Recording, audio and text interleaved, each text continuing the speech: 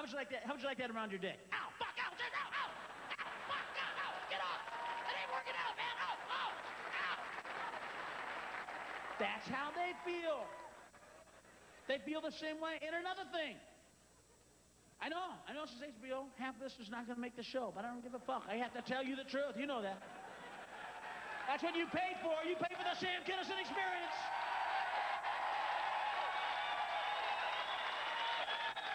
I think it's time we stop coming in women's mouths. I think it's rude. I think it's unnecessary. I'm sorry. I know. Some of you guys are like, oh, oh, oh. But trust me. It's time to just stop doing it. It's just rude. Come on. It's rude to just blow a load in a woman's face. And I can't take it myself, man. I think it's, I mean, especially when you hear it make that noise. And they go, boo, you know. Oh, what was this about? Why was it? What was this for? Boo, you know. Oh, God. Didn't have to do that. It is so rude. It's so disgusting. And I know you see these porno movies and the girl's like, oh yeah, let me, oh yeah, something, no. Yeah, that's in the movies. That's in the movies. In real life, it's, in real life, they're trying not to throw up the lobster you bought them to get you to blow you in the first place, all right?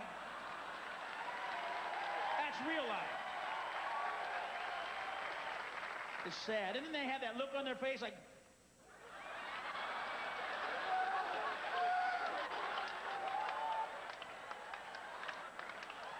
and guys are real sympathetic. Well, just swallow it. You know what you ought to do, women? Save it, kiss them, and put it back in their fucking mouth. They go, you swallow it!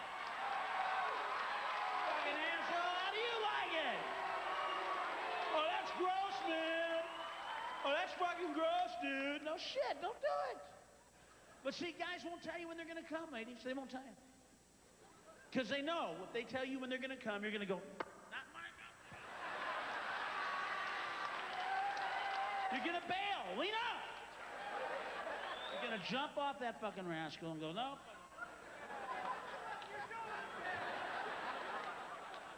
I'm just trying to help, trying to be part of family entertainment. Stuff the whole family can use. So ladies, they're not gonna tell you, so you're on your own, but when you feel the body start to tense up, the legs start to jerk just a little bit. They get that Tom Cruise look on their face, like they're really concentrating on something. That's scary right then. That's scary. Because I know a lot of girls are like, you're not going to come in my mouth, right? You're not going to come in my mouth. No, honey. I'm not going to come in your mouth. Don't worry, honey. It's all right. Yeah. And then girls, you feel that hand on the back of your head, and you go, no, God, I can't get out. I can't get out. Are you having any fun, Hollywood?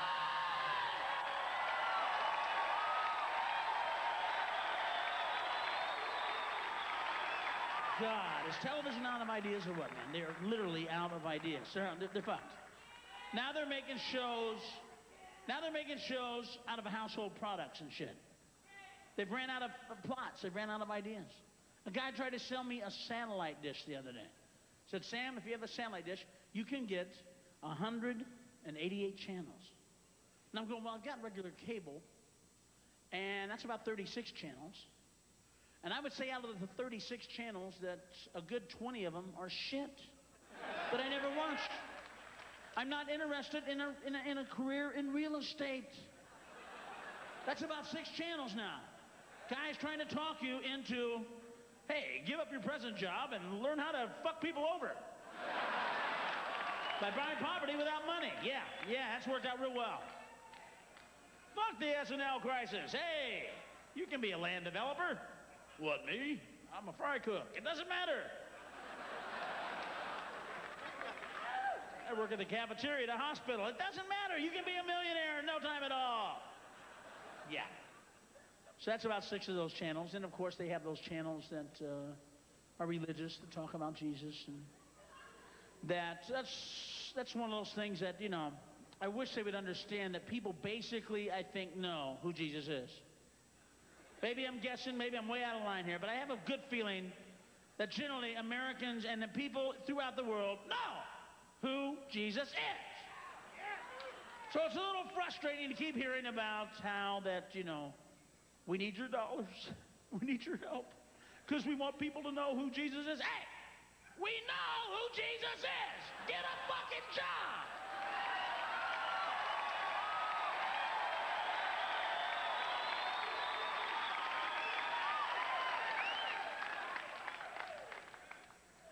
Yeah, oh, good. Don't get me started on that fucking subject. Oh, man.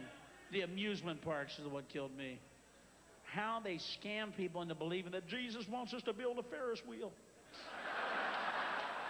And then, God willing, by this spring, we'll have our own log ride. Hallelujah.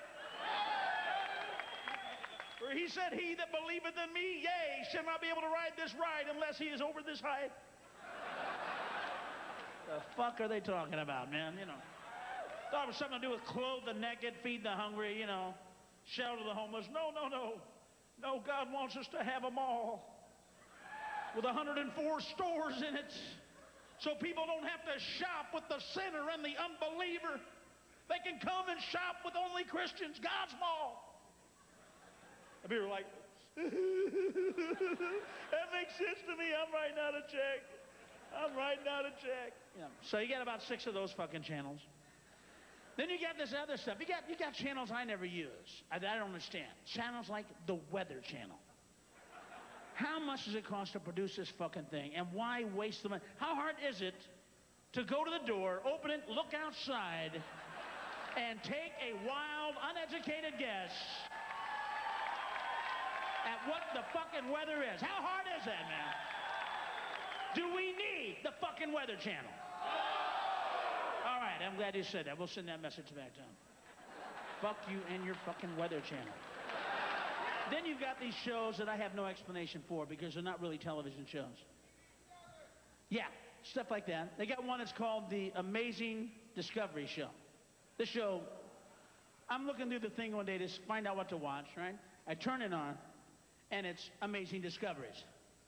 So I'm thinking, well, maybe this is Amazing Discoveries. Maybe this is like The Dead Speak, Life on Other Planets, how to turn actual rocks into some kind of fuel form. I didn't know. You know, I thought maybe this is Amazing Discoveries.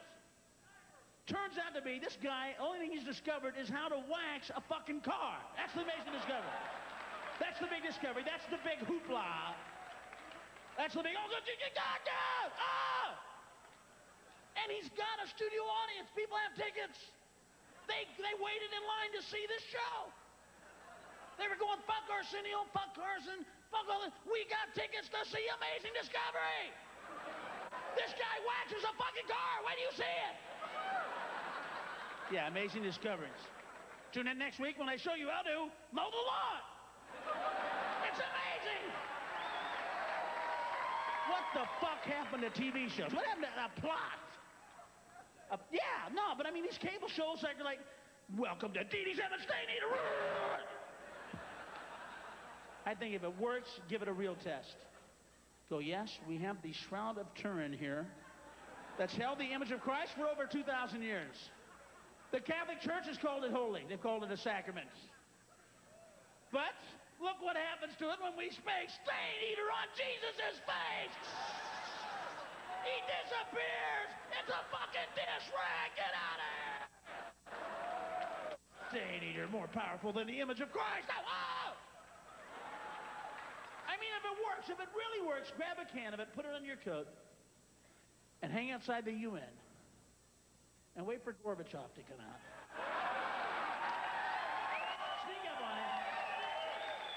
Sneak up on him, grab him, put him in the headlock, and spray that shit on his forehead and get that shit stain off of his head. Whatever that ugly fucking birthmark is on his fucking head, get it off! Grab it, go, you fucking... Go, Stain Eater, go! Then Richard Simmons has got a show. His is pretty funny. He has a video called Sweatin' with the Oldies Part 2. Like Sweatin' with the Oldies Part 1 left something to be desired. Like we didn't learn enough from that. We didn't see enough from that. Somewhere there was an audience going, no, no, we want more. Don't fucking tease us, Richard. God damn it, you bastard. You only gave us fucking Sweating with the Oldies part 1. Where is part 2? Now, I don't know about you, but I don't like to see fat women dance and work out. Okay? This is nothing I like. I don't get excited to see fucking fat. I'm not talking about fat. I'm talking about women that look like sumo wrestlers doing squats and shit, you know, and knee bends. I don't want to see that. That alone pay $40 fucking for the video. He charges for this. He charges. He has the weirdest fucking campaign of anybody I've ever seen. He sticks his head out of the box and goes, hey, are you tired of young girls in tight outfits dancing around, doing aerobics? I go, oh, yeah. Yeah, we're sick of that shit. Young girls in tight outfits, I've had enough of that. Why don't you bring on the women that served me food in high school, huh?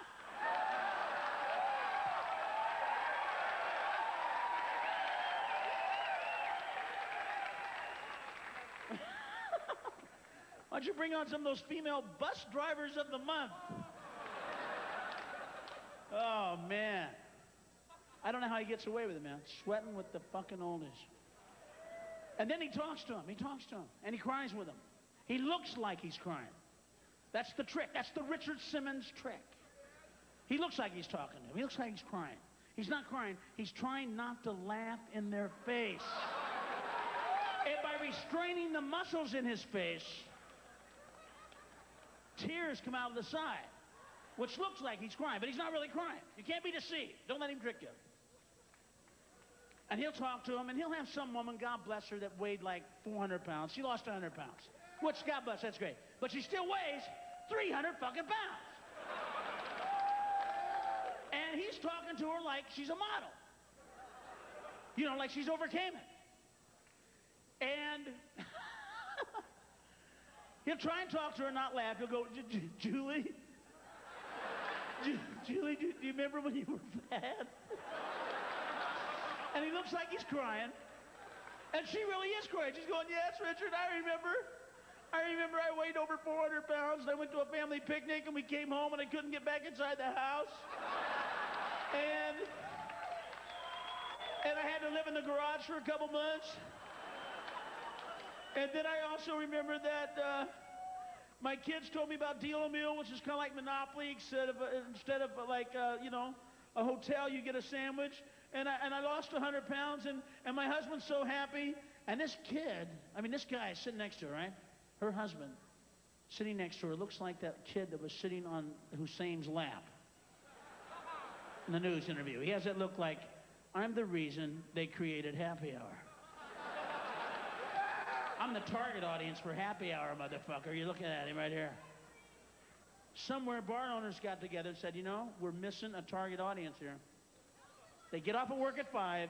They don't have to eat till 7. That's 2 hours. If we put out a sign that says, Happy Hour, drinks, half price, that's a target audience. We've got to make. We've got an audience. Because a lot of guys are going to go home and go, you know, I'm not in a big fucking rush to open that front door. I think I'll stop at Happy Hour and have a couple drinks. Because that's the case generally.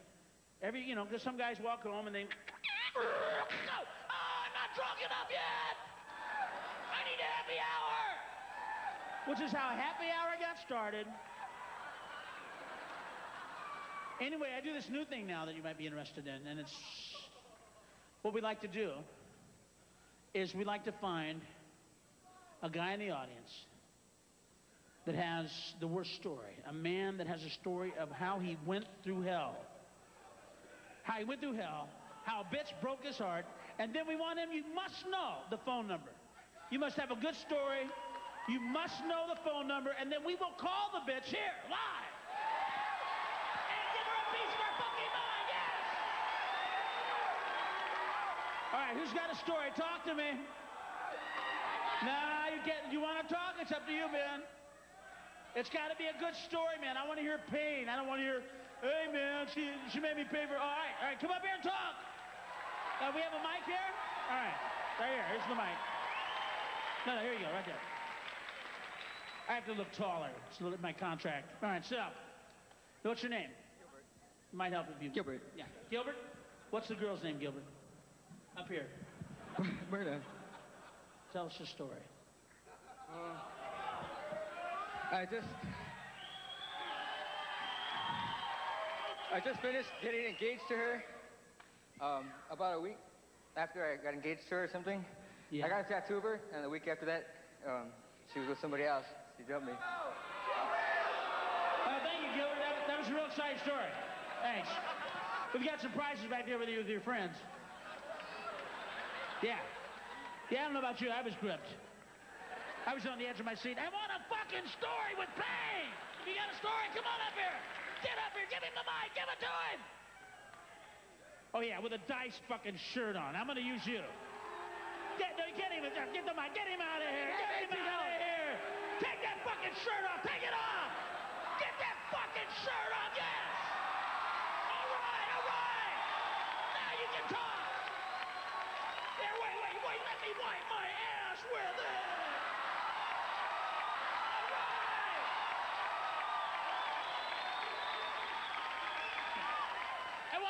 There's a guy right here with hat and glasses. Stand up, sir. Right there we are. Come on over. Come here. This guy, anybody would wear a hat and glasses in here? It had to be Payne. Bring it up. Talk to me. We want to know. Do we want to know? What's your name? Kevin. What is it? Kevin. Well, what did she do to you? Well, basically, my brother lost his job. And so I took him in. I living with my girlfriend. Let's be compassionate. I take my brother. Sure we want to humiliate him.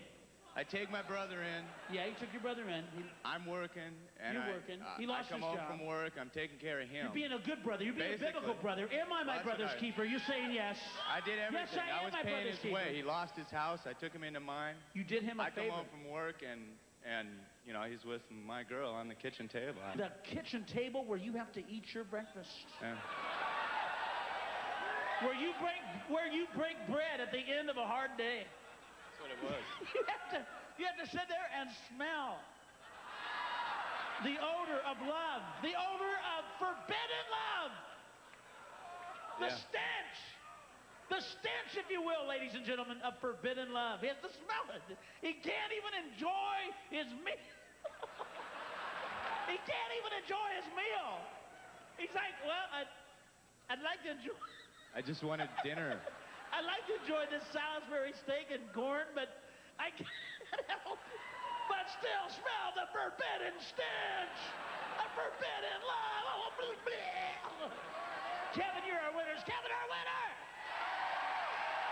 Oh, bring the phone, bring the phone! Bring the phone, girls, oh! We have operators standing by. These are the operators we have standing by. It just makes you want to reach out and touch someone. Ladies and gentlemen, this woman in the purple polka dot dress is none other than Sally Marr, Lenny Bruce's mother. Please make her feel welcome. She's my dearest friend. I love you, Sally! Darling! Beauty. Boy, I got so many good friends here tonight. And you know another thing? Oh, so it's Mike. I got to get some black tape or a grip or something on this. All right, is the phone ringing? Hello? Hello? Yes? Yeah, is Kate there? Kay? Yeah. Yeah, hang on a second.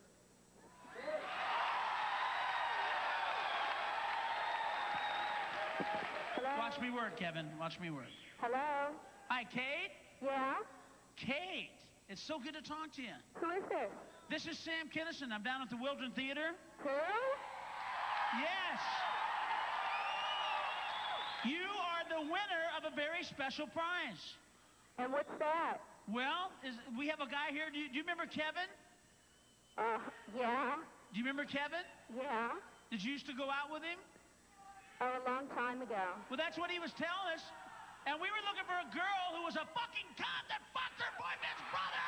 And you won, you fucking bitch. How do you live with yourself, you piece of shit? Get your fucking What's it called? hands up and yell it. Yeah, you fucking cunt, you fucking bitch! I hope you run in hell! I hope you run in fucking hell forever! Hang it up! Call it up!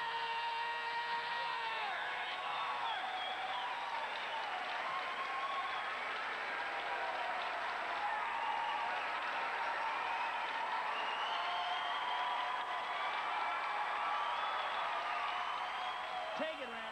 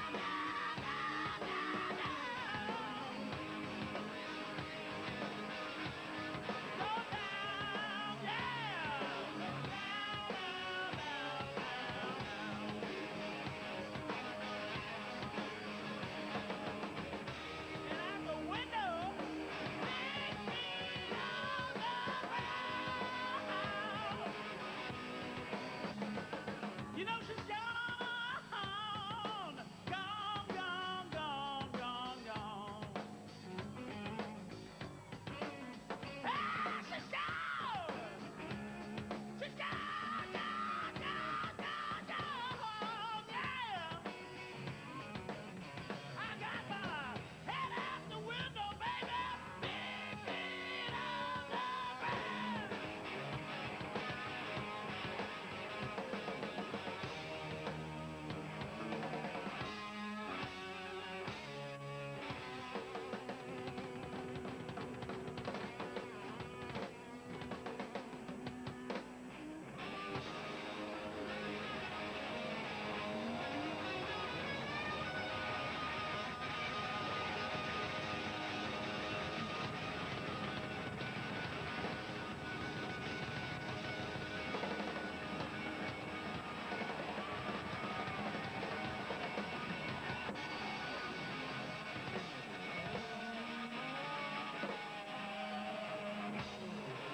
To 'em rock, listen to 'em roll, listen to the rhythm, ticky rockin' verse. Do you hear 'em? Wilma, I've had it.